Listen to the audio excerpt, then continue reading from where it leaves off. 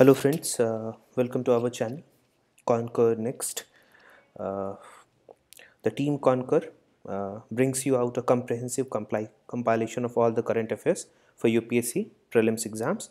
It is a 100% free initiative to help all the aspirant.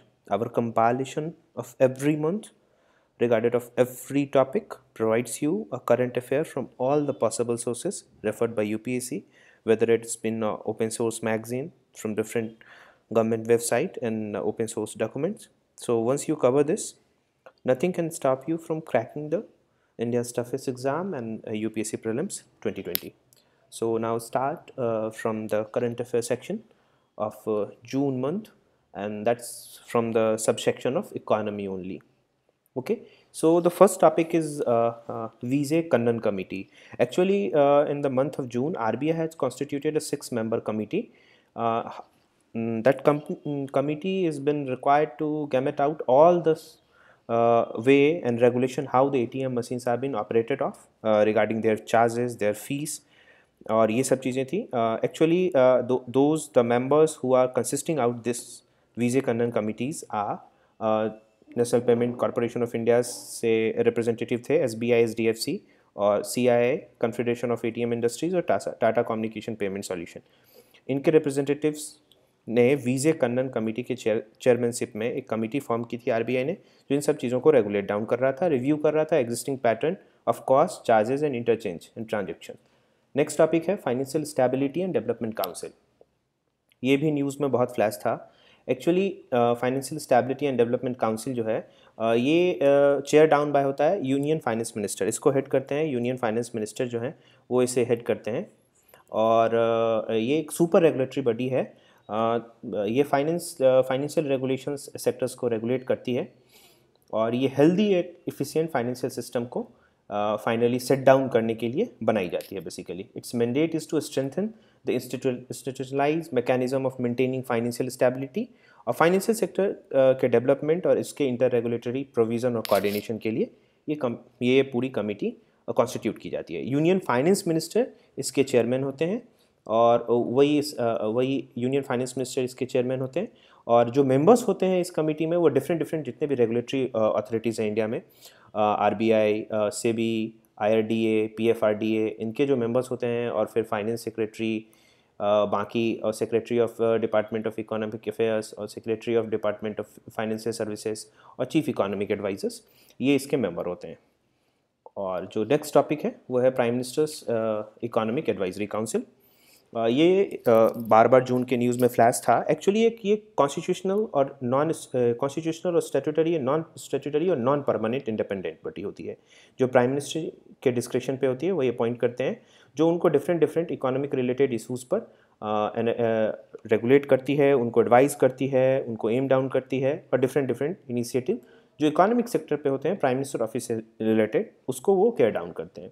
ये prime minister को इसका actually M होता है all the critical issues regarding the economy और वो सारी चीज़ें उसको प्राइम मिनिस्टर को एडवाइस करना. और डिफरेंट इशूज़ जैसे inflation, micro finance, export import changes, इस पर भी ये बेसिकली कभी कभी इंफॉर्मेशन देती है. और विवेक देवरॉय अभी इसके करंट चेयरमैन हैं, वो अभी हेल्ड डाउन करते हैं, इसके करंट चेयरमैन हैं. नेक्स्ट टॉपिक है क्रिप्टो करेंसी.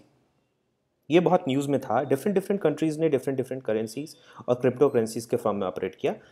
बिटकॉइन और डिजिटल क्रिप्टो करेंसी के दौर में एक नया नेक्स्ट टॉपिक जो डिलीवर डाउन हुआ वो है लिब्रा. फेसबुक जो दुनिया का बड़ा टेक जाइंट है उसने लॉन्च किया है ये क्रिप्टो करेंसी.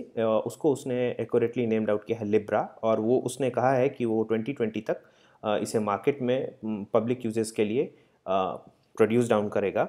फेसबुक से इसकी लिब्रा एक ग्लोबल करेंसी है और फाइनेंशियल इंफ्रास्ट्रक्चर है जो कि डिजिटल एसेट बिल्ड किया गया है फेसबुक के थ्रू और वो 2020 आफ्टर मार्केट में डिफरेंट फाइनेंशियल ट्रांजेक्शन और बाकी इकोनॉमिक ऑपरेशंस के लिए यूज़ किए जा सकते हैं. ये बिटकॉइन बेस्ड टेक्नोलॉजी है और फेसबुक क्लेम कर रहा है कि वो उन सारे सेक्शंस को अक्रॉस द वर्ल्ड ये बिल्ट आउट करेगा जो अभी भी एक्सेस नहीं कर पा रहे हैं बैंकिंग सिस्टम और बैंकिंग सेक्टर्स को, जिनके लिए अभी भी अनबैंकिंग जोन पोर्शंस हैं, जो अभी भी अनबैंक्ड पोटेंशियल्स जो अक्रॉस द वर्ल्ड हैं, उनके लिए एक बेटर टेक्नोलॉजी डेवलप करने जा रहा है। क्रिप्टो करेंसीज बेसिकली 2016 में आफ्टर डिमोनेटाइजेशन बहुत न्यूज़ में थी, इकोनॉमिक सर्वे में भी एक दो बार रिफ्लेक्ट बैक हुआ था।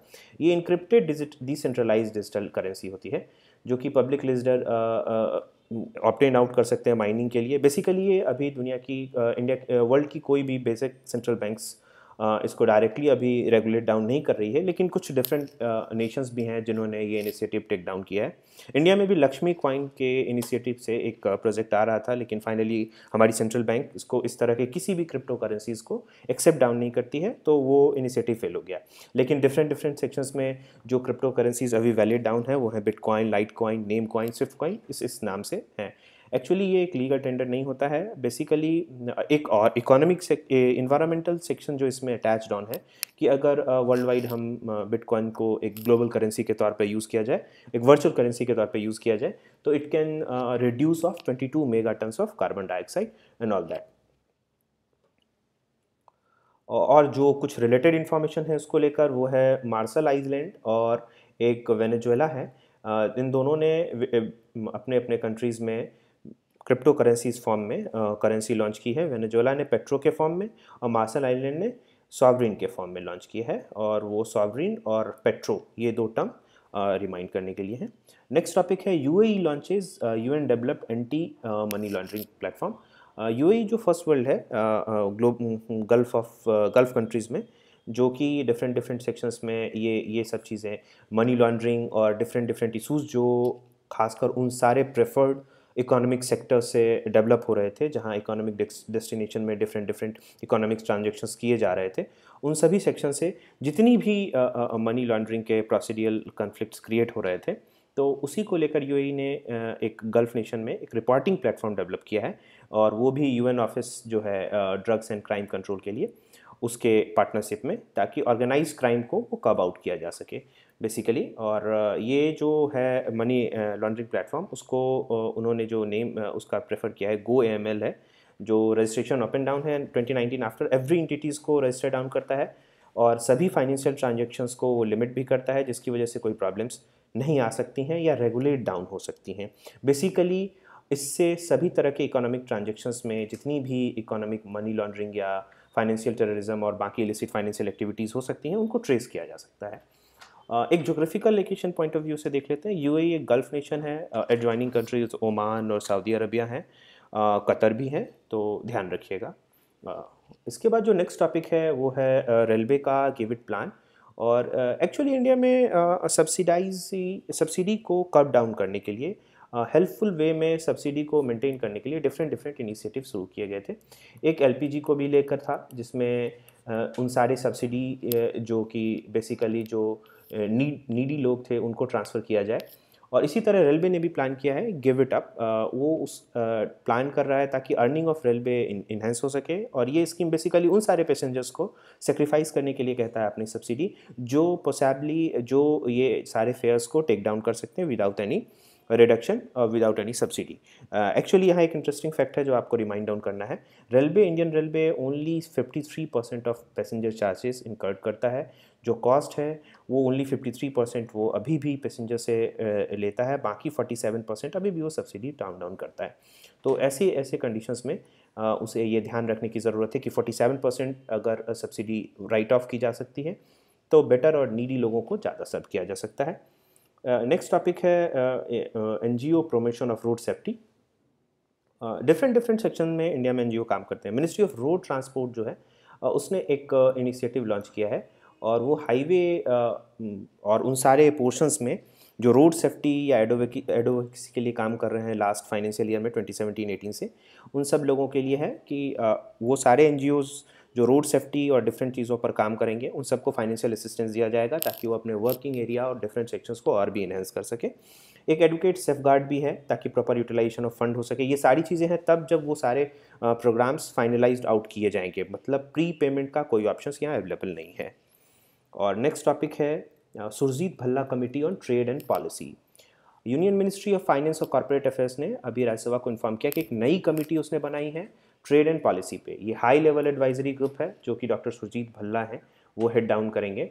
नाम रिमाइंड कीजिएगा, doctor Surjit Bhalla head down करेंगे department of commerce and industry में इस नई कमेटी का। बेसिकली ये कमेटी बनाई गई है how to boost the India's share and importance in global merchandise service trade, किस तरह से उसको बूस्ट किया जाए। तो जब ये कमेटी ने अपने कुछ रिकमेंडेशंस दिए होंगे, कुछ बेसिक सेक्शंस आइडेंटिफाइज किए होंगे जहाँ पे कि रिफॉर्म्स की ज़रूरत है और जहाँ चीज़ों को बूस्ट अप करने की ज़रूरत है। तो एक नया टर्म जो इस कमेटी ने रिकमेंड किया वो है एलिफेंट बॉन्ड। इससे रिलेवेटली और भी बहुत सारे बॉन्ड्स आपको दिखते रहते हैं, जैसे कि इंफ्रास्ट्रक्चर बॉन्ड और बाकी चीज़ें, ये सब चीज़ें हैं।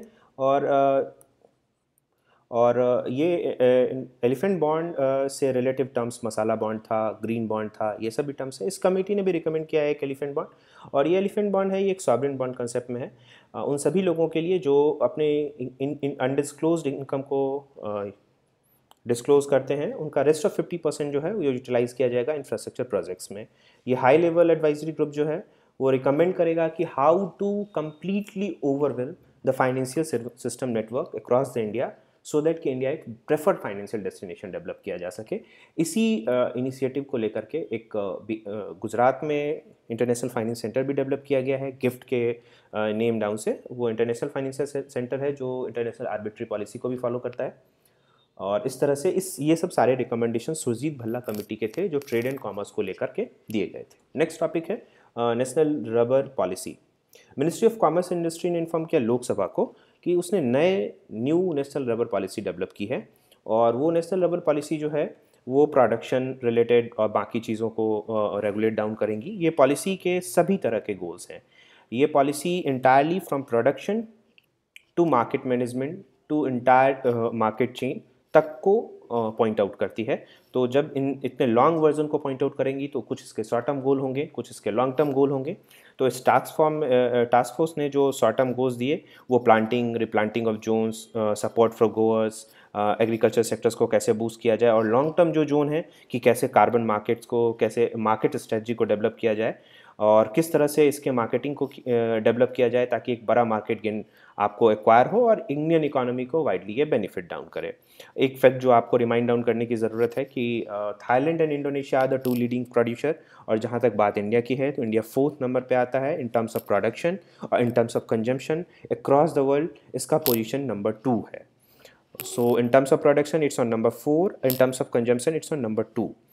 कभी कभी प्रीलिम्स में क्वेश्चन रिफ्लेक्ट हो जाते हैं इस तरह से प्रोडक्शन या कंजम्पशन के रैंकिंग वाइज व्यू से। नेक्स्ट टॉपिक है how to revise the WPI wholesale price index working group के लिए।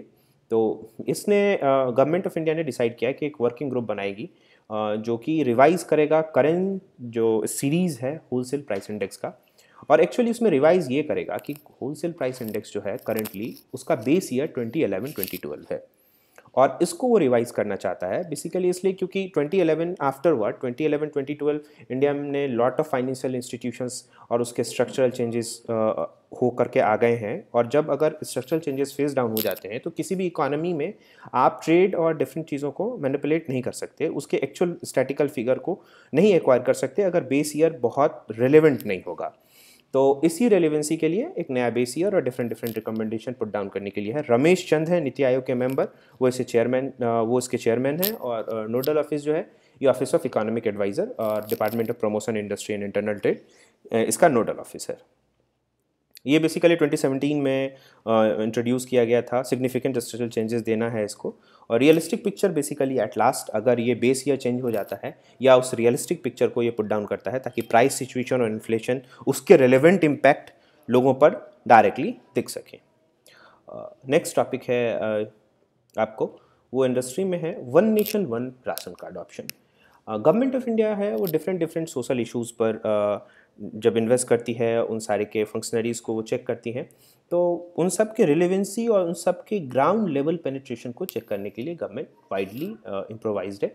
तो सेंट्रल गवर्नमेंट ने एक प्लान लॉन्च किया और उसको नेम डाउन किया उन्होंने one nation one ration card. Basically across the India जितने भी PDS शॉप हैं, जितने भी PDS बेनिफिशरीज हैं, वो इससे पहले रिलेटिवली एक PDS शॉप या एक PDF सेंटर से रिलेट डाउन थे जहाँ से वो अपनी जहाँ से अपने PDS सिस्टम से वो बेनिफिशरीज जो भी उनको वहाँ से इनटेक मिलता था वो अचीव कर सकते थे।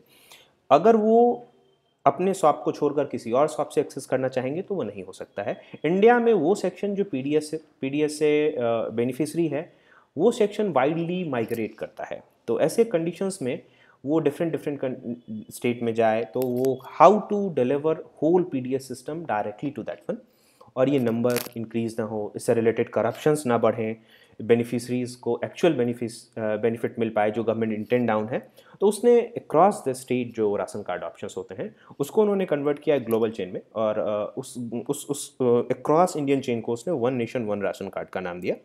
और इसमें ये था कि ये फ्रीडम देता है हर एक बेनिफिशरी को कि वो किसी एक पीडीएस शॉप से टाइड ऑन नहीं है। वो चाहे तो किसी और शॉप से, किसी और स्टेट में अगर मूव करता है तो किसी दूसरे स्टेट में दूसरे शॉप से वो एक्सेप्ट कर सकता है, अपने बेनिफिट्स को वो वहाँ से ले सकता है।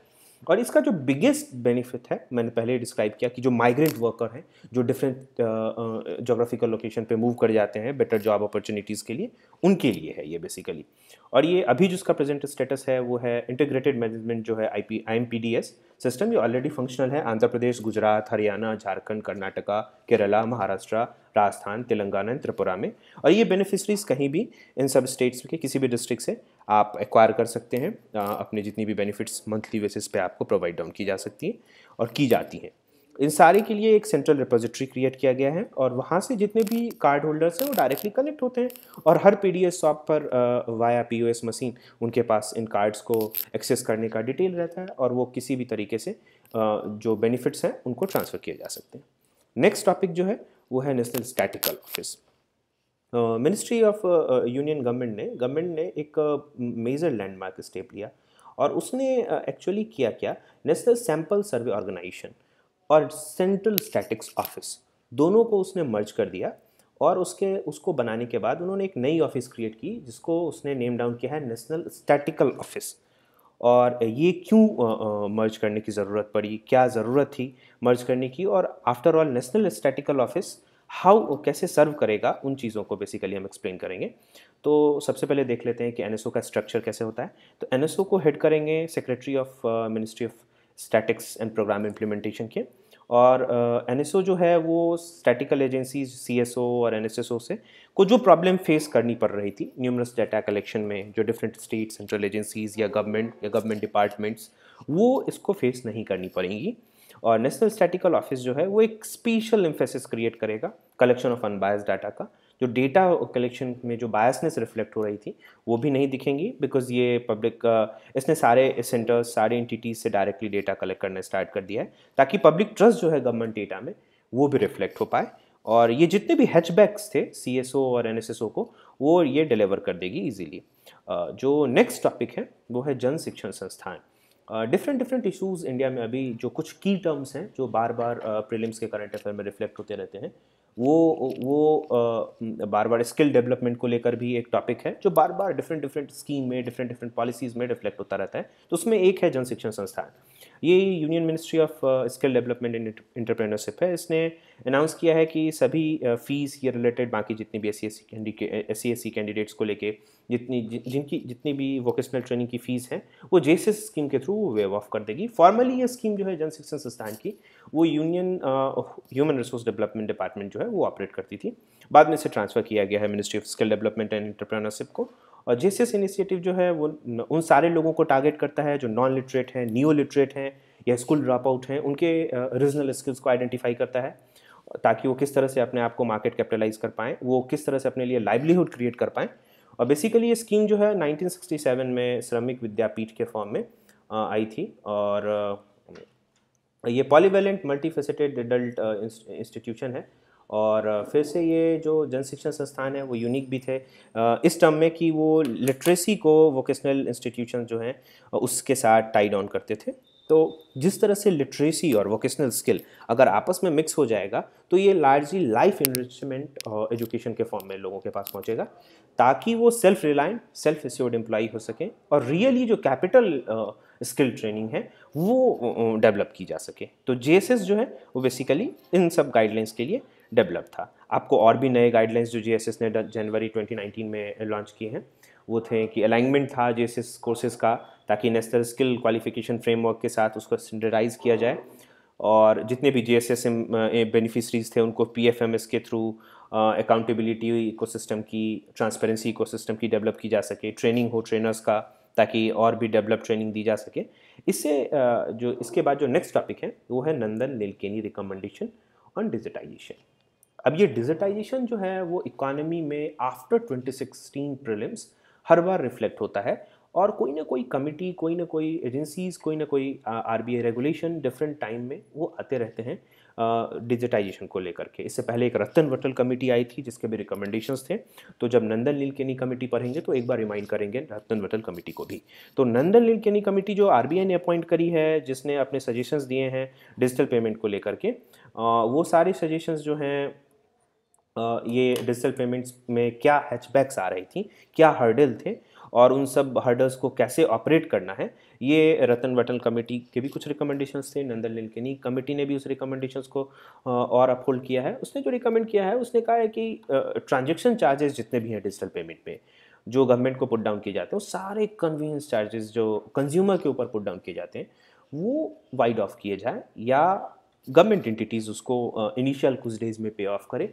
नंबर 2, जो merchant discount rate MDR pricing structure जो है अभी, जो 15 बेसिस पॉइंट जो है वो इंटरचेंज कार्ड रेट जो है मर्चेंट जो अभी बॉर्न आउट करते हैं वो वाइप ऑफ किया जा सके, या एक पैरेलल स्ट्रक्चर डेवलप किया जाए।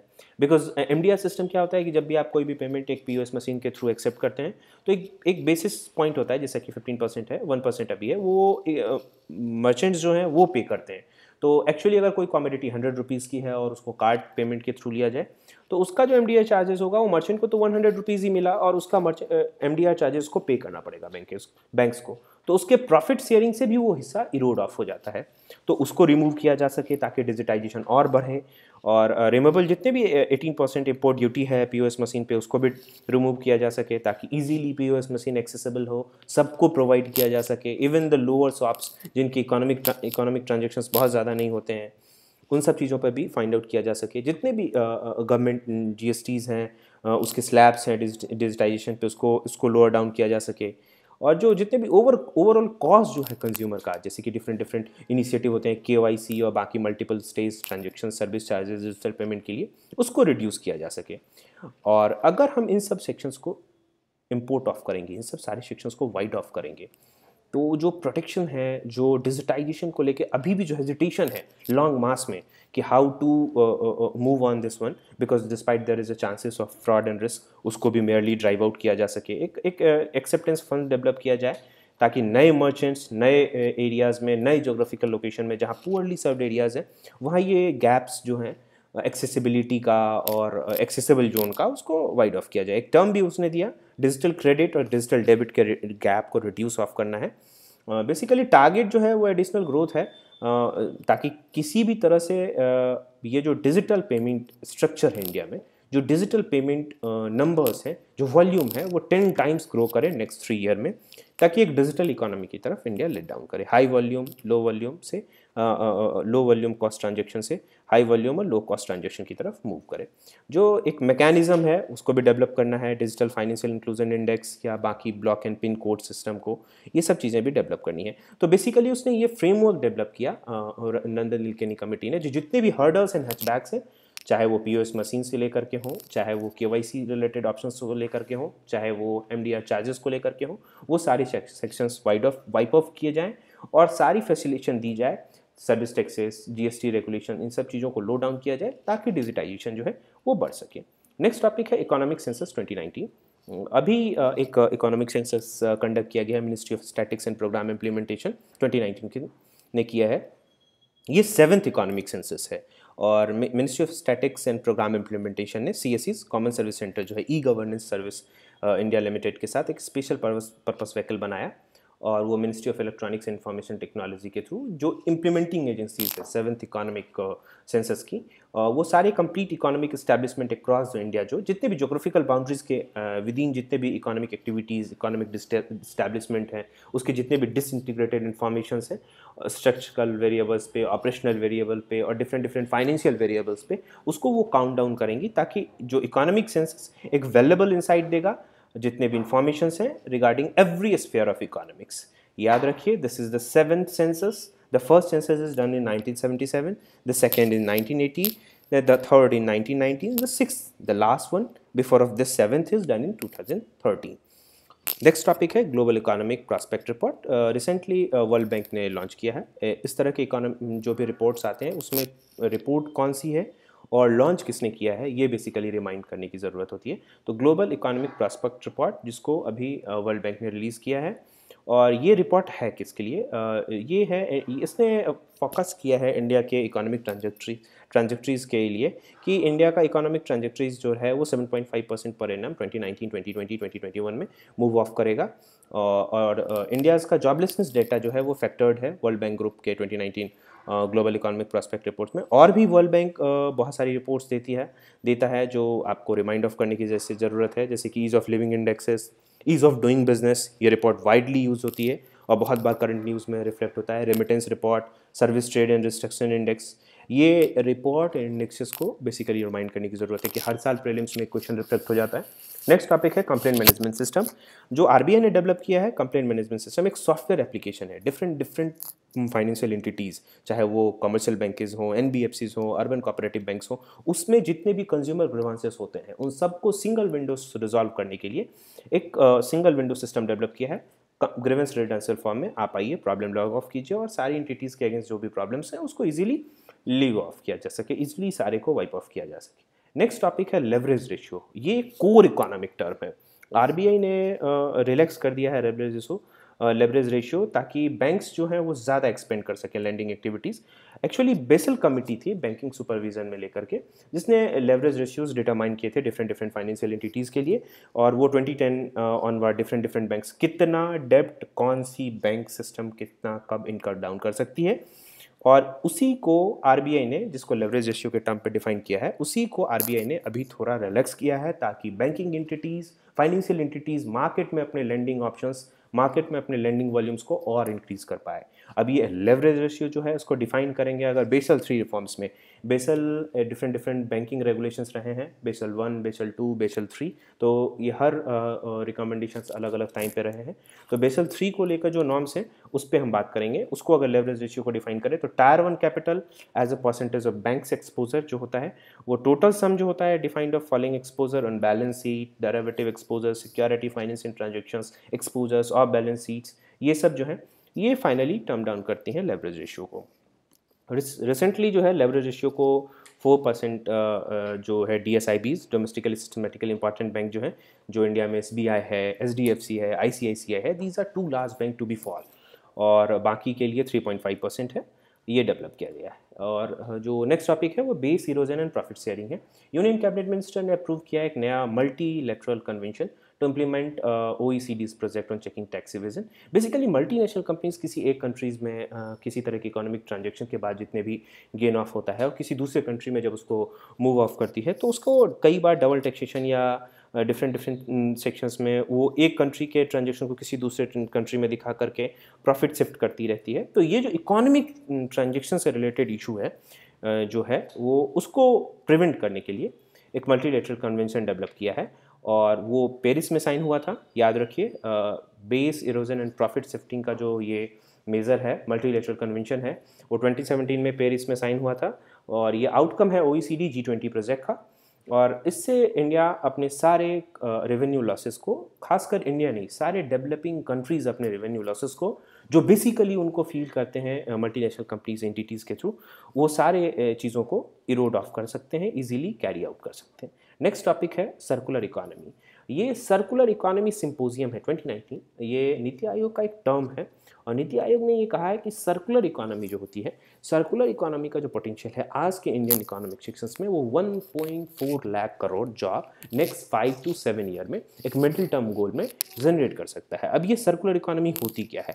ये एक प्रोडक्शन बेसिस है जिसमें ये production to consumption to market channelising everything involve होती है, जिसमें sharing, leasing, reusing, repairing, recycling, रिफर्बिशिंग, different existing material का जहाँ तक पॉसिबल हो पाए वो एक्सटेंड किया जाता है। और ये जो cyclic way of economic recycling है, ये जो ट्रेडिशनल लीनियर इकोनॉमिक मॉडल है उससे अलग हट के होता है, और जो रिलाई करता है large quantity of cheap and easily accessible material and energy. तो ये साइक्लिक इवेंट है, इसलिए साइक्लिक, आप रिसाइकल से वर्ड याद रखिए, साइक्लिक इकोनॉमी का। जो नेक्स्ट टॉपिक है वो है प्रोजेक्ट साक्षात। ये एम डाउन करता है, ये बेसिकली स्ट्रेंथन करता है क्रेडिट कैपेसिटी, क्रेडिट कल्चर और क्रेडिट पोर्टफोलियो जितने भी पीएसबी बैंक्स हैं उसके लिए है वो, ताकि एनपीएस के इस दौर में जब एनपीए रेगुलेशन इंडिया में डिफरेंट पब्लिक सेक्टर बैंक को हिट डाउन कर रहा है, तो उस कंडीशन में वो किस तरह से अपने क्रेडिट कैपेसिटी, इकोनॉमिक और क्रेडिट कल्चर, क्रेडिट पोर्टफोलियो को मेंटेन करें, उन सब चीज़ों को कैसे मैनेज डाउन करें। एक 5 pronged स्ट्रेटजी है वो सुनील मेहता कमेटी ने डेवलप करी है, और वो भी आप ध्यान रखिएगा। तो जो कुछ कमेटी अभी तक हमने पढ़ी है, एक सुरजीत भल्ला कमेटी, नंदन नीलकेनी रिकमेंडेशन, सुनील मेहता कमेटी, इन सारी कमिटीज़ किस किस चीज़ से एसोसिएटेड है वो याद रखने की ज़रूरत है। नेक्स्ट टॉपिक है सेक्शन 301 प्रोब, जो यूएस ट्रेड रिप्रेजेंटेटिव यूएसटीआर जो है वो 1974 में जो सेक्शन 301 है यूएस ट्रेड एक्ट का 1974, वो एक ऑमनिबस इन्वेस्टिगेशन लोकेशन है, लुकिंग है कि किस तरह से discriminatory treatment US company different countries में फेस डाउन करती हैं टैक्सेशन को रिलेटेड और बाकी चीज़ों को रिलेटेड। इकोनॉमिक जो डिस्क्रिमिनेशन है किस तरह फेस कर रही है उसको लेकर ये टर्म है। टर्म बस याद रखिए, सेक्शन 301 प्रोब जो है वो यूएसटीआर का है, वो ये रिमाइंड करने वाली बात है। जो नेक्स्ट टॉपिक है वो है national common mobility card. Metro rail commutators हैं जो डिफरेंट कंट्रीज़ में, इंडिया के डिफरेंट मेट्रो कंट्रीज़ में, मेट्रो सिटीज़ में जो डिफरेंट रेल सेक्शंस ऑपरेट हो रहे हैं, तो सभी रेलवेज, सभी मेट्रो रेल कॉरपोरेशंस के अपने अपने डिजिटल कार्ड्स हैं। तो इन सभी मेट्रो रेल सेक्शंस में एक ही कार्ड ऑपरेटेबल हो, इसको लेकर के एक जॉइंट फोरम क्रिएट किया गया है जिसका नाम दिया गया है नेशनल कॉमन मोबिलिटी कार्ड। इसके थ्रू आप एक ही कार्ड के थ्रू सभी मेट्रो सेक्शन को आप एक्सेस कर सकते हैं। भारत इलेक्ट्रॉनिक्स लिमिटेड जो है वो national common mobility card project का fine tuning, gate payment system, ये सब डेवलप करेगा।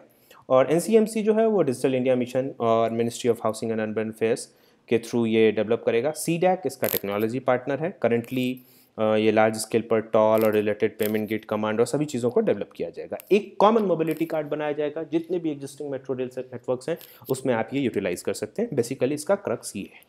नेक्स्ट टॉपिक जो है वो नेशनल स्टैटिकल कमीशन है, जो कि 2005 में इस्टेब्लिश की गई थी। रिकमेंडेशन था रंगराजन इकोनॉमिक एडवाइजरी काउंसिल जो थी, उसने रिकमेंड किया था कि जितने भी प्रॉब्लम सीएसओ और एनएसएसओ फेस कर रही है उसके लिए एक एनएससी बनाया जाए, ताकि कलेक्शन ऑफ डेटाज और भी रेलिवेंटली हो पाए।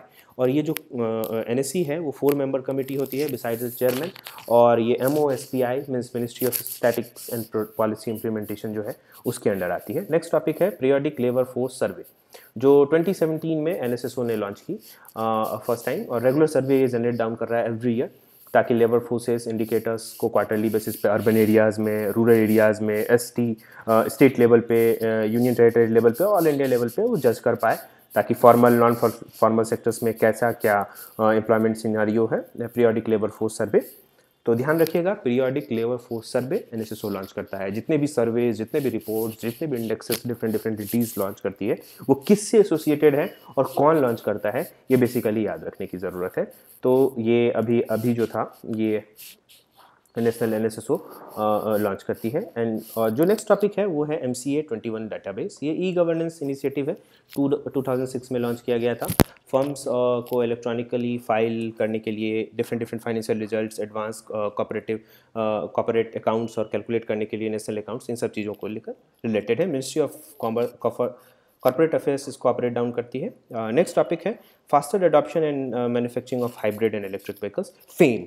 ये introduction of electric mobility vehicles है इंडिया में। डिफरेंट काफ़ी 2-3 सालों से ये न्यूज़ में बार बार रेगुलेट डाउन कर रहा है। Different government initiatives, government provisions इसको रिलेटेड लेकर के आ रहे हैं।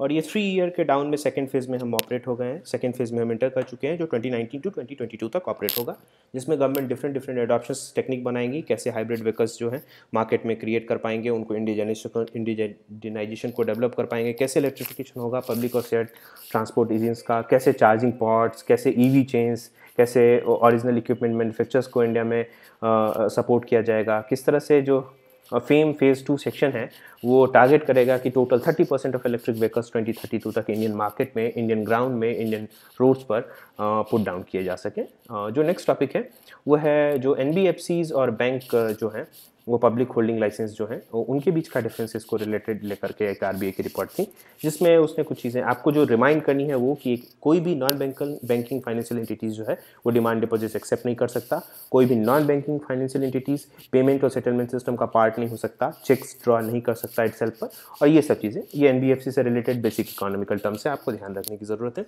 डिपॉजिट इंश्योरेंस फैसिलिटी जो है जो कि वो अवेलेबल नहीं है एनबीएफसीज के डिपॉजिटर्स पे, और प्राइमरी खासकर एनबीएफसीज इंडल्ज नहीं हो सकती हैं एग्रीकल्चर और इंडस्ट्रियल एक्टिविटीज़ में, सेल्फ परचेज, कंस्ट्रक्शन और रिमूवल प्रॉपर्टीज़ में।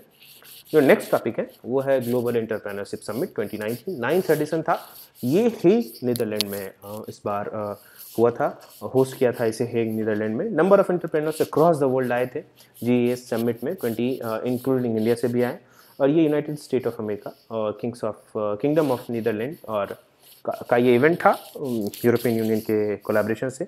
जीएससी जो है बेसिकली इवेंट जो है वो फोकस करता है, इस बार का इवेंट जो था वो फोकस कर रहा था women's first prosperity of all, women section को कैसे half population across the world को टारगेट किया जाए ताकि प्रॉस्पेरिटी जो है वो डिफरेंट सेक्शंस में इंक्लूड किया जा सके। नेक्स्ट एक टॉपिक जो है वो है Bharat bill payment system. Bharat bill payment system जो है ये इंटीग्रेटेड पेमेंट सिस्टम है क्रॉस इंडिया, ये different sections different payment operation से इंटरऑपरेबल है, accessible bill payment service delivery partner है, और ये NPCI national payment corporation of India जो है जो इंडिया के डिजिटाइजेशन के फॉर्म में सबसे बड़ा लैंडमार्क अचीवमेंट है एनपीसीआई का, वो ये भी है। एनपीसीआई जितने भी डिजिटाइजेशन बेस्ड इशूज़ होते हैं उससे इंक्लूडेड होता है, उससे इन्वॉल्व होता है वो। नेक्स्ट टॉपिक है committee on employment and skill development, ये प्राइम मिनिस्टर चेयर डाउन करते हैं, 10 मेंबर कमिटी है, कैबिनेट कमिटी है जो कि एक रोड मैप बनाएगा कि इंडिया की ग्रोथ इकोनॉमी जो इंडिया की जो इकोनॉमिक ग्रोथ है उसकी ट्रेजेक्ट्री को कैसे मेंटेन डाउन किया जा सके, जो इकोनॉमिक हर्डल्स आ रहे हैं उसको कैसे रेगुलेट किया जा सके, कैसे उसको एक बेहतर डायरेक्शन में डेवलप किया जा सके। जो नेक्स्ट टॉपिक है वो है सोलर पैनल मैन्युफैक्चरिंग को लेकर के, इंडियन गवर्नमेंट ने 100% एफडीआई को इवेलुएट किया है। इंडिया जो इंटरनेशनल सोलर अलायंस से अटैच है, इंडिया में लार्जर जो ऑप्शंस अवेलेबल हैं उसको लेकर जो डिफरेंट इंटरनेशनल एंटिटीज़ इंडिया में सोलर पावर प्लांट और ग्रिड बनाना चाहती है उसको लेकर 100% एफडीआई इंडिया ने अलाउ कर दिया है। जो नेक्स्ट टॉपिक है वो सेफगार्ड ड्यूटी को लेकर के है। जो नेक्स्ट टॉपिक है वो सेफगार्ड ड्यूटी को लेकर है। टैरिफ जितने भी इम्पोज किए जाते हैं किसी भी प्रोडक्ट्स पे ताकि किसी भी कंट्री में वो डंप ना किए जा सकें और उसकी इंटरनल जो इंडिजीनियस प्रोडक्ट्स है उस रिलेटेड सेक्शन में उसको कर्ल ना किया जा सके, उसे डिस्ट्रॉय ना किया जा सके, उसके मार्केट को डिस्ट्रॉय ना किया जा सके, वो एक सेफगार्ड ड्यूटी होती है जो पुट डाउन की जाती है। ये बेसिकली एक इकोनॉमिक टर्म है और इसको इस तरह से याद रखने की ज़रूरत है। और मॉनेटरी पॉलिसी कमेटी जो है नेक्स्ट टॉपिक है, वो टारगेट करती है इन्फ्लेशन को और बाकी चीज़ों को जो कि उसका कोर ऑब्जेक्टिव है एमपीसी का। ये एक यूपीएससी के क्वेश्चन में भी रिफ्लेक्ट हो चुका है, प्रीलिम्स के क्वेश्चन में। एक्चुअली ये कमेटी अभी उर्जित पटेल ने रिकमेंड की थी, जो इससे पहले आरबीआई गवर्नर रह चुके हैं। जो एमपीसी है मॉनेटरी पॉलिसी कमेटी, एक्चुअली ये 6 मेंबर कमेटी होती है जिसमें 3 गवर्नमेंट मेंबर्स होते हैं और 3 आरबीआई सेक्शन से होते हैं। आरबीआई से गवर्नर के पास वीटो पावर होता है, बाकी 2 डिप्टी गवर्नर्स होते हैं और 3 गवर्नमेंट पार्टनर्स होते हैं जो गवर्नमेंट मेंबर्स होते हैं। और ये 6 मेंबर कमेटी डिसाइड करती है different monetary policy related regulations को।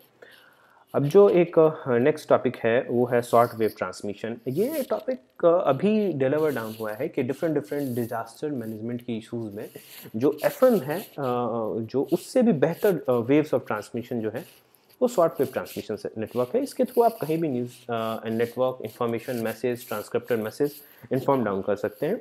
तो इसके इफ़ेक्टिव वे को किस तरह से यूटिलाइज़ किया जाए अक्रॉस द वर्ल्ड वो बेहतर देखा जा रहा है। और जो इसके बाद नेक्स्ट टॉपिक है competition commission of India establish किया गया है कंपटीशन एक्ट 2002 के थ्रू। इसका बेसिकली मतलब है कि how to eliminate the practices that adversely effect the competition among the economic entities in the market. किस तरह से सारे एडवर्स मैनर्स को, सारे इल वे मेजर्स को वो किस तरह से कर्ब ऑफ किया कर सकते हैं, वो किस तरह से मार्केट फ्रीडम को डेवलप किया जा सके, किस तरह से एक फेयर एंड फ्रीडम का स्ट्रक्चर डेवलप किया जा सके ट्रेड मार्केट्स में, वो है। जो नेक्स्ट टॉपिक है वो है डोमेस्टिकली सिस्टमेटिकली इंपॉर्टेंट बैंक। ये डिजिग्नेशन होता है आरबीआई देता है वो उन बैंक्स को to big to be for, और जो अभी पब्लिक सेक्टर बैंक से एसबीआई इसका पार्ट है, जो प्राइवेट सेक्टर से एचडीएफसी और आईसीआईसीआई इसका पार्ट है। तो इंडिया में बेसिकली अभी 3 डीएसआईबीज हैं, एक एसबीआई, आईसीआईसीआई और एचडीएफसी। जो नेक्स्ट टॉपिक है वो marginal cost of fund based lending rate है। ये बेसिकली एक मिनिमम इंटरेस्ट रेट होता है, उसके थ्रू उससे बिलो बैंक्स लेंड आउट नहीं कर सकती हैं। ये एक रेगुलेशन है, आरबीआई रेगुलेशंस है।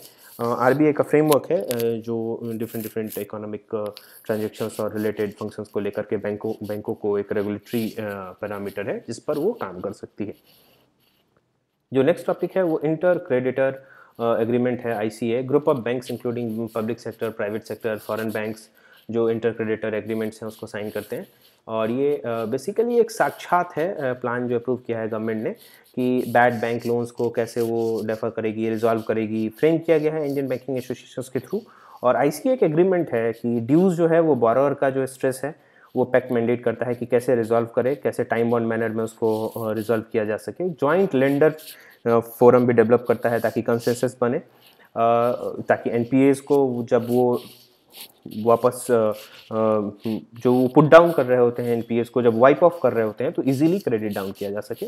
नेक्स्ट टॉपिक है सेबी और मिनिस्ट्री ऑफ कॉर्पोरेट अफेयर ने साइन किया एक memorandum to facilitate the seamless sharing of data information for carrying out scrutiny, inspection, investigation and prosecution. जो एक सिग्निफिकेंस है एमसीए का वो डेटाबेस है। जितने भी डेटाबेसेस हैं एमसीए के हैं, मिनिस्ट्री ऑफ कॉर्पोरेट अफेयर्स के जितने भी सीएबी से रेगुलेटेड एंटिटीज़ हैं वो सारे जो अनलिस्टेड सब्सिडरीज हैं उन सब के एक्सेस डेटा को अनलिस्ट करके वो चेक करेगी और सभी तरह के सीमलेस इन्फॉर्मेशन डेटा को वो स्क्रूटनाइज करेगी, इंस्पेक्शन करेगी, इन्वेस्टिगेशन करेगी ताकि सारे इरेगुलर फाइनेंशियल ट्रांजेक्शन्स और प्रोसिक्यूशन को क्रिएट डाउन किया जा सके। नेक्स्ट टॉपिक है वो इकोनॉमिक एडवाइजरी काउंसिल है। ये एक टर्म है, आप ध्यान रखिए, एक इंडिपेंडेंट बॉडी होती है जो प्राइम मिनिस्टर को डिफरेंट डिफरेंट इकोनॉमिक इशूज़ पर, स्पेशली प्राइम मिनिस्टर को non constitutional, non statutory, non permanent independent body होती है जो प्राइम मिनिस्टर को different different sections, economic related sections पे एडवाइस करती है। नेक्स्ट टॉपिक है जो बैंक्स को लेकर के आरबीआई का रेगुलेशंस है कि bank will now have a review period of 30 days after a borrower default to decide on the resolution strategy as compare to 1 day norm earlier. जो पहले वो 1 day नॉर्म था उसको 30 days के लिए रेगुलेट किया जा सका है ताकि they have more freedom to decide whether और not to drag a defaulter to the insolvency court. उसके पास ऑप्शंस हैं कि अगर डिफ़ॉल्टर हो गया तो उसको डिफ़ॉल्ट के दूसरे मैकेनिज्म की ओर डायरेक्ट करना है या फिर इंसॉल्वेंसी कोर्ट की तरफ मूव करना है। नेक्स्ट टॉपिक है national data ware house. Ministry of statics and programme implementation इसे ऑपरेट डाउन कर रही है। एक्चुअली ये बिग डेटा एनालिटिकल टूल है to further improve the quality of macro economic segregate. Basically ये टर्म्स याद रखने की ज़रूरत है कि नेशनल डेटा वेयर हाउस किससे रिलेटेड है। नेक्स्ट टॉपिक है international north south transport corridor. ये सिप रेल और रेल रूट नेटवर्क है अक्रॉस द ग्लोब। बेसिकली ये India, Russia and Iran, Europe, central Asia को कनेक्ट करता है। इससे रिलेटेड एक और टर्म है, याद रखिएगा, वैसे बेसिकली ये यहाँ डिस्कस नहीं है, DRI belt and road initiative China का इनिशिएटिव है। इसी का पैरेलल ये भी इनिशिएटिव है जो इंडिया, रसिया, ईरान बेसिकली ऑपरेट डाउन कर रहा है। इनिशिएट किया गया था 2000 में, अभी न्यूज़ में है DRI का एस्पेक्ट, ताकि ट्रेड कनेक्टिविटी इन सारे जोन में डेवलप की जा सके। नेक्स्ट टॉपिक है कंज्यूमर कॉन्फिडेंस सर्वे जो RBI दे रहा है, उससे भी याद। नेक्स्ट टॉपिक है बिमल जलान कमेटी जो लुक डाउन करेगी कि कैपिटल रिजर्व्स जो RBI को किस तरह से होल्ड आउट करने थे और कितने गवर्नमेंट को ट्रांसफ़र करने हैं या नहीं करने हैं। नेक्स्ट टॉपिक है क्रिप्टो करेंसीज़ के यूजेस को लेकर के। मैंने आपको पहले ही बता दिया कि क्रिप्टो करेंसीज़ को अगर यूज़ करें तो हम basically 22 megaton of carbon dioxide production को एनुअली कब डाउन कर सकते हैं। नेक्स्ट टॉपिक है India VIX volatility index based on Nifty index option prices. एक इंडेक्स है जो कि निफ्टी के इंडेक्स ऑप्शन प्राइसेस पे बेस्ड है और ये इंडेक्सेस निफ्टी से रिलेटेड इंडेक्स ऑप्शंस को लेकर के अपने डिलीवरेज देता है। नेक्स्ट टॉपिक है government e market place GEM। ये एक ऑनलाइन प्लेटफॉर्म है प्रोक्यूरमेंट के लिए, ट्रांसपेरेंसी लाए जा सके पब्लिक प्रोक्यूरमेंट में। डिफरेंट जो गवर्नमेंट एंटिटीज़ हैं वो यहाँ से प्रोक्योर करती हैं और जो कि बहुत fair, transparent, efficient, speeding system है प्रोक्यूरमेंट का। नेक्स्ट टॉपिक है सेस बेसिकली एक टैक्स ऑन टैक्स है। टैक्सेस पे एक जो फिक्स टैक्स लगाया जाता है जिसका एक खास पर्पस होता है, एक जो स्पेसिफिक पर्पस होता है जो बस उसी पर्पस के लिए यूटिलाइज किया जा सकता है, वो है। और टैक्स जो है, सेस जो है, वो can be levied on both direct and indirect taxes. एक स्पेसिफिक पर्पस के लिए होता है, मैंने पहले ही आपको प्रोसीड डाउन कर दिया। और डिफरेंट जो इस तरह के एग्जांपल्स हैं वो कृषि कल्याण टैक्स हैं और भी डिफरेंट टैक्सेस हैं। पेट्रोल एंड डीजल और डिफरेंट चीज़ों पर भी टैक्स लगाया जाता है एक स्पेसिफिक पर्पस के लिए, ताकि वो स्पेसिफिक पर्पस को फंड मैनेजमेंट को लेकर कोई प्रॉब्लम नहीं हो। एक बेसिकली फंड एलोकेशन का एक टेक्निक है जो टैक्स के ऊपर एक स्पेसिफिक टैक्स लगाता है जिसको सेस नाम दिया जाता है। अच्छा, एक नेक्स्ट टॉपिक है national anti profiteering authority NAA, ये कॉन्स्टिट्यूट किया गया था under section 171 of central GST act 2017। ये इंस्टीट्यूशनल मैकेनिज्म है जिसमें GST लॉ चेक करती है अनफेयर प्रॉफिट मेकिंग एक्टिविटीज़ को, ट्रेडिंग कम्युनिटीज़ को। रिसेंटली टेन्योर एक्सटेंड कर दिया गया है 2 साल और ये नॉन परमानेंट बॉडी है। इसके बाद जो नेक्स्ट टॉपिक है वो है HSN, harmonise system of nomenclature code. ये internationally adopted commodity description coding network है, जो कि कोडिंग सिस्टम है जो कि वर्ल्ड कस्टम ऑर्गेनाइजेशन ने डेवलप किया है। ये हार्मोनाइज सिस्टम ऑफ नोमेनक्लेचर है, ये कोड है जो इंटरनेशनली जितने भी इसके काउंटर पार्ट, जितने भी इसके स्टेक होल्डर्स हैं वो यूटिलाइज कर सकते हैं। और बेसिकली इसके स्टेक होल्डर जो है वो 200 कंट्रीज़ हैं, ताकि कस्टम टैरिफ को बेहद ही इलिस्ट्रेट किया जाए, कस्टम टैरिफ को बेहद ही ट्रांसपेरेंट किया जाए, इजीली एक्सेसिबल किया जाए सभी स्टेक होल्डर्स के लिए। नेक्स्ट टॉपिक है कंप्लेंट मैनेजमेंट सिस्टम CMS, जो RBI ने लॉन्च की है, ताकि सभी आप फाइनेंशियल एंटिटीज़ जो भी हैं इसके या फाइनेंशियल रेगुलेशंस के हैं, उनकी जितने भी कंप्लेंट्स हैं आप इस सिंगल विंडो सिस्टम पर रेगुलेट डाउन कर सकते हैं। नेक्स्ट टॉपिक जो है वो है UK सिन्हा कमेटी, जो कमेटी फॉर्म की गई है RBI के थ्रू। RBI ने बनाई है ये कमेटी, और ये 5000 करोड़ का एक डिस्ट्रेस एसेट फंड है माइक्रो, स्मॉल और मीडियम एंटरप्राइजेस के लिए। नेक्स्ट जो टॉपिक है वो है ग्लोबल फाइनेंशियल स्टेबिलिटी रिपोर्ट, और ये IMF लॉन्च करता है, सेमी एनुअल रिपोर्ट है इंडिया में। इसी के पैरेलल एक फाइनेंशियल स्टेबिलिटी रिपोर्ट है जो RBI डेवलप करता है। नेक्स्ट टॉपिक है data free flow with trust. ये इनिशिएटिव है फ्री फ्लो ऑफ डेटा को लेकर के। जापानीज प्राइम मिनिस्टर शिंजो एबे ने जनवरी में जब हमारी कंट्री को विजिट कर रहे थे तो RBI के गाइडलाइंस पर मैंडेट किया था कि किस तरह से फाइनेंशियल डेटा, इंक्लूडिंग जो कस्टमर डेटा है, इंक्लूडिंग जो कस्टमर ट्रांजेक्टरी डेटा है, वो मल्टीनेशनल कंपनीज किस तरह से इंडिया के अंदर, इंडिया के जोग्राफिकल लोकेशन के अंदर मौजूद सर्वर्स पर ही पुट डाउन किया जाना चाहिए, ताकि जो जितने भी इकोनॉमिक ऑफेंडर्स से रिलेटेड केसेस होते हैं, या जितने भी इकोनॉमिक ऑफिज्म से रिलेटेड केसेस होते हैं, या साइबर क्राइम से रिलेटेड केसेस होते हैं, वो इससे रिड्यूस किए जा सकें। एक बेटर डेटा प्रोटेक्शन जो कस्टमर साइड को है वो दिया जा सके। नेक्स्ट टॉपिक है ग्रॉस डोमेस्टिक प्रोडक्ट GDP। एक मॉनेटरी वैल्यू होता है, ऑल फाइनेंशियल, ये बेहद नॉर्मल टर्म है, all final economic goods and services produce in a country during a specific period of time. ये जो है बेसिकली डोमेस्टिक टेरिटरी के अंदर या जो भी चीज़ें हैं वो इंक्लूड्स करती हैं सारी, जो जितने भी डोमेस्टिकल प्रोडक्ट होते हैं इकोनॉमिक एक्टिविटीज़ रिलेट, उसको काउंट डाउन किया जाता है। जो नेक्स्ट टॉपिक है वो है ग्रॉस वैल्यू एडेड। ये measure of value added in a goods and services produced in a economy minus input. जो GVA होता है ये सेक्टर स्पेसिफिक है। GDP कैलकुलेट जो समीशन है उसमें GVA जो है उसमें इंक्लूडिंग टैक्स ऐड किया जाता है, सब्सिडीज डिडक्ट किए जाते हैं। ये एक नया टर्म है GDP के बाद, एक नया टर्म है ग्रॉस वैल्यू एडेड, जिसमें आपको GDP में टैक्स ऐड करके और सब्सिडी डिडक्ट करके ये डेटा कंक्लूड किया जाता है। नेक्स्ट टॉपिक है CSO, जो कि ministry of statics and programme implementation के अंदर आता है, जो रिस्पॉन्सिबल है कंपाइलेशन के लिए सारे डॉक्यूमेंट्स एंड इन्फॉर्मेशन को लेकर के। नेक्स्ट टॉपिक है GDP defaulter. GDP price defaulter एक रेशियो है प्राइस लेवल में, जो 2 different countries that accounts for inflation in the price of goods and services, उसको लेकर के। और जो नेक्स्ट टॉपिक है economic distance means income distance, जो मेजर डाउन करता है the differences between the per capita income of GSDP of a state and per capita GSDP of a state with highest per capita। Okay, तो income distance जो एक term है वो difference को basically major करता है per capita GSDP of A state and per capita GSDP of A state with highest per capita income.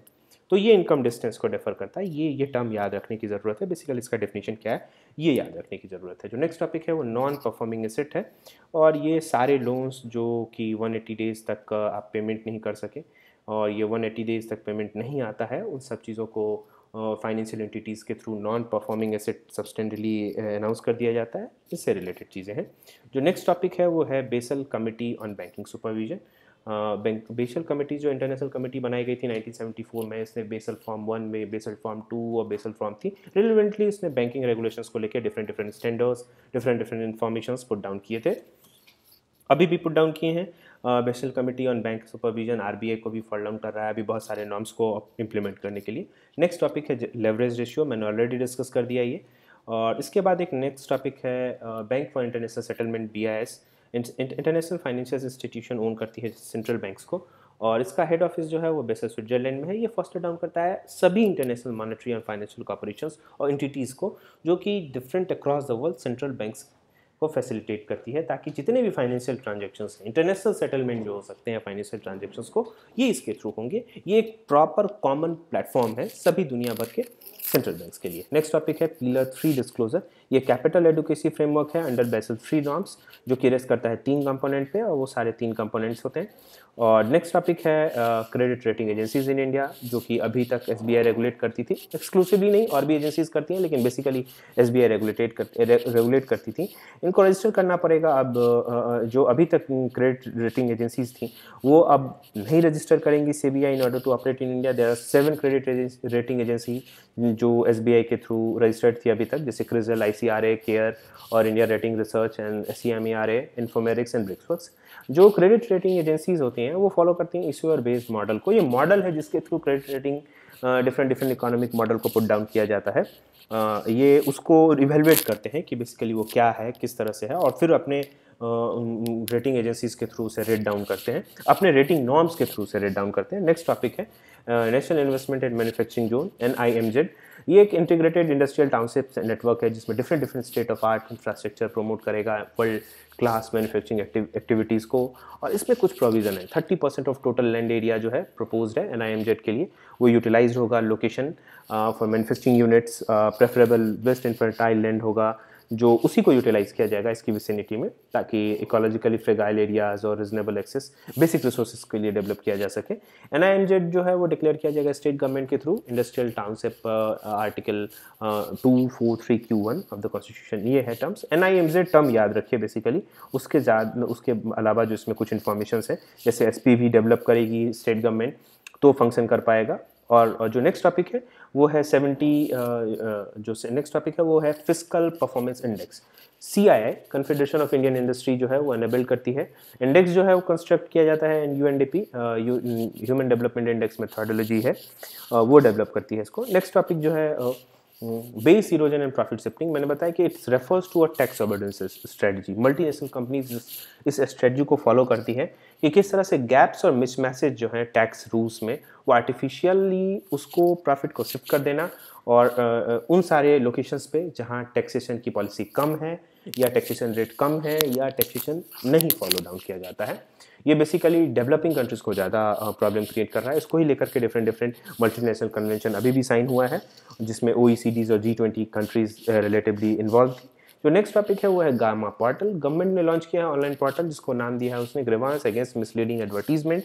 Different economic marketing company जो कि different misleading advertisement put down कर रही थी, वो सारे मिसलीडिंग एडवर्टीजमेंट को कैसे रेगुलेट करना है, उन सब को लेकर के एक नया पोर्टल डेवलप किया गया है मिनिस्ट्री ऑफ कंज्यूमर अफेयर्स में ने किया है, जिसका नाम दिया है गामा पोर्टल।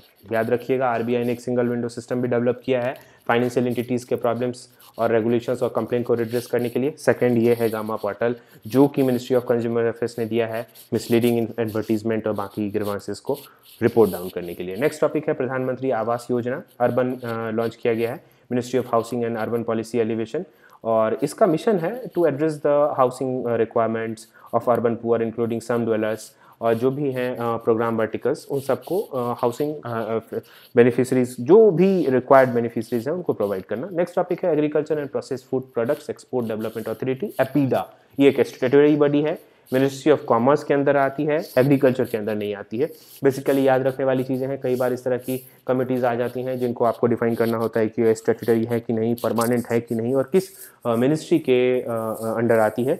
तो एग्रीकल्चरल के नाम से आप कंफ्यूज मत होइएगा, ये मिनिस्ट्री ऑफ कॉमर्स के अंतर्गत आती है। जो नेक्स्ट टॉपिक है वो है financial stability and development council. ये भी नॉन FSDC है।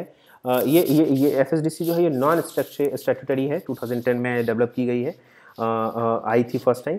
और जो भी FSDC है इसने रिप्लेस किया है high level coordination committee on financial market, HLCCFM जो थी उसको इसने रिप्लेस किया है। और ये FSDC जो है उसको रिप्लेस करने के बाद FSDC 2010 में बनाई गई थी। FSDC जो है बेसिकली फाइनेंस मिनिस्टर जो है वो इसको हेड डाउन करते हैं, RBI गवर्नर और सेबी चेयरमैन और PFRDI और चेयरमैन ऑफ IBCs जो हैं वो इसके मेंबर होते हैं। ये जून के मंथ तक का सारा इकोनॉमिक्स है इकोनॉमिक्स से रिलेटेड सारे सेक्शंस के रिलेटेड वीडियोस हैं। और इससे ज़्यादा जून में कुछ भी इकोनॉमिक सेक्शन में रिलेटेड करंट अफेयर्स इंफॉर्मेशन नहीं थे। हमने सभी बेसिक न्यूज़पेपर्स में, सभी करंट सोर्सेस से, सभी गवर्नमेंट ऑनलाइन चैनल से, सभी सेक्शनल वेज से हमने इसको पूरा कवर किया है। लास्ट में हम सारे इंडेक्सेस को भी कवर कर रखे हैं और सभी डेटास को कवर किया है। Thank you, all the best.